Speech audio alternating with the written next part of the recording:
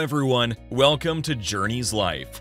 Today we'll be talking about the top 7 things to do in Tokyo, Japan. Be sure to watch all the way to number 1 so you don't miss out on any of the most exciting activities to do whenever you're in Tokyo. Without any further ado, let's dive right into it. Number 7. The Shibuya Scramble Crossing. The Shibuya Scramble Crossing is the busiest pedestrian crossing in the world. Imagine you join up to 3,000 people and making it over from one spot to the other side on a crosswalk. The most beautiful part of Shibuya Crossing is the part that comes with chaos. Shibuya is crazy chaotic, but also organized at the same time. The people trying to cross aren't going in the same direction, so the pattern of flow is different and simultaneous. While joining the fray of people in the Shibuya Scramble Crossing is definitely thrilling, you can also take up another form of pleasure: sightseeing this awesome view from a distance.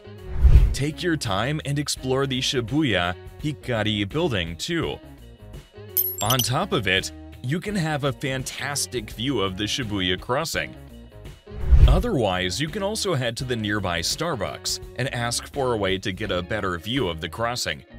These two places are frequently visited for the panoramic view of Shibuya Scramble Crossing, so you don't need to ask for additional permission before you'll be allowed to see it. Number 6. Dining and shopping in Harajuku. Away from the noise of Tokyo lies this calm and vibrant epitome of Japanese culture and fashion scenery. Harajuku is a district best known for its unique shopping streets and mind-blowing Japanese restaurants. Explore the best fashion wear through the famous Takeshita Street, the eclectic collection of diverse boutiques in Harajuku. In this same district is a myriad of street Japanese foods and snacks. From the matcha-flavored foods, cotton candies, and distinctive delicacies, down to the aroma-filled atmosphere, the shopping spree for Japanese foods in Harajuku exists not during the day but through the night. But is that all there is to Harajuku?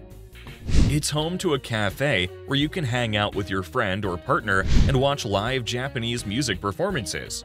During some periods, different festive practices change the aura of the district and make it more entertaining, enticing, and exhilarating. And it's a must-see place to see Japanese youth culture and atmosphere. Number 5. Visit the ancient temples of Asakusa and Meiji Shrine. One part of history that keeps echoing when Japan is mentioned is its involvement in World War II. However, despite all the harm it suffered during these periods, it still has some of its ancestral temples preserved in how they were built.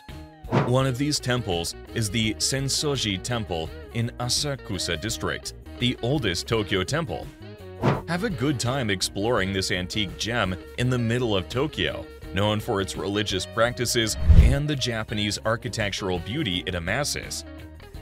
In this same Asakusa district, look out for the Thunder Gate of Kaminariman, built in 942 AD as a military embodiment.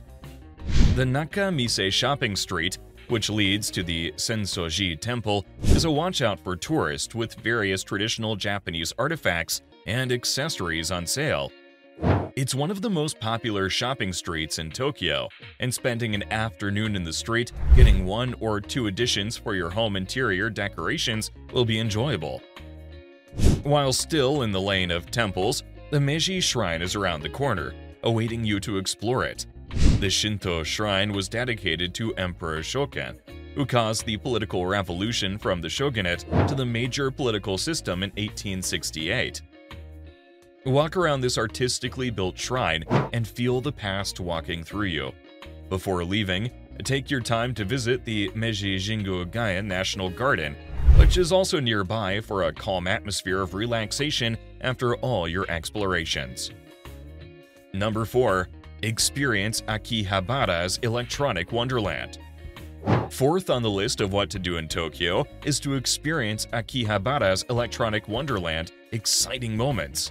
Akihabara is a paradise for anime and tech lovers who want first-hand experience with cutting-edge electronics and the best of the otaku kingdom. Let's break this down. The Wonderland is divided into three. The first is the electrifying manga and anime mecca. There are loads of figurines and virtual reality devices to engage and even see the best of cosplaying. Next is the technological section, where the latest gadgets and models are shown before they're released into the mainstream market. You can discover robotics, VR gadgets, and several other technological resources waiting for you to purchase for your own experiments. The third is the hidden gem and community section, where you can visit the Kanda Moyogen or Akihabara Ondonge Inari Shrine, go through the Tokyo Toy Museum and Ghibli Museum, or join gaming tournaments. The limit of fun and amazing aura of exciting activities is beyond human comprehension. All you need to do is to be free around the people there and follow any customs you're informed of during your stay. Number 3. Marvel at Tokyo's skyline from Tokyo Skytree. What's a tour around Tokyo without you having the chance to view the city from an aerial view?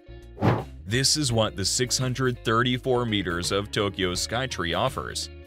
Here is even one of the tallest structures on Earth, accessible for tourists.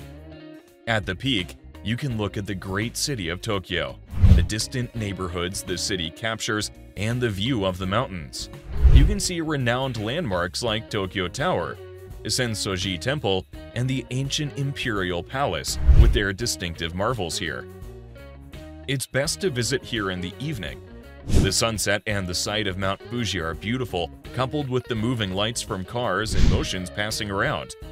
It's a lifetime experience. Number 2. Visit the Odaiba's futuristic attractions. The name Futuristic Attractions comes to life with the impression that Odaiba is an artificial island in Tokyo Bay. Here you'll be met with an electrifying digital art museum, Toyota MegaWeb, the National Museum of Emerging Science and Innovation of Mirakan, Fuji TV headquarters, and the popular Gundam statue for anime lovers. The Digital Art Museum creates immersive art installations and wraps them up in excellent digital representations that take visitors into the realities portrayed in the arts. Also, inside Odaiba, you can take Japan's tallest Ferris wheel, the Daikin Rancha. Toyota Company has a site here for tourists to check through its car-themed complex, showcasing new technologies and emerging production changes. Before leaving, ensure that you don't miss the massive 17-meter Geocosmos Globe of Mirakan. It displays real-time Earth data, and the moments feel like you're in the middle of a detective movie while tracking a suspect with the best tracking device. Number 1. Relax in Ueno Park and Museums. Tokyo has much to offer, but Ueno Park and Museums made it to this list to displace others, like visiting the Imperial Palace